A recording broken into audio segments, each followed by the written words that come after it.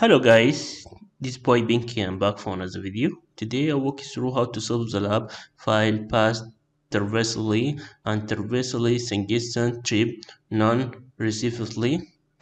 To solve the lab, if you need to retrieve the content of the etc passwd, let's access the lab and make sure that Fox proxy is turned on and open the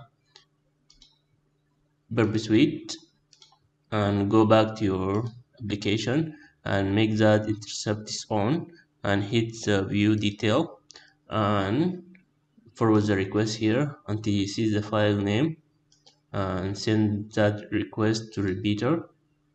From repeater, let's make that bigger.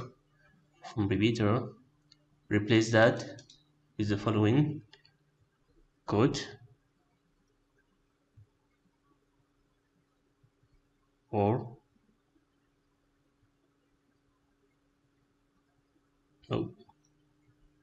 send the request. You see, go back to your application. We have the directory and go back.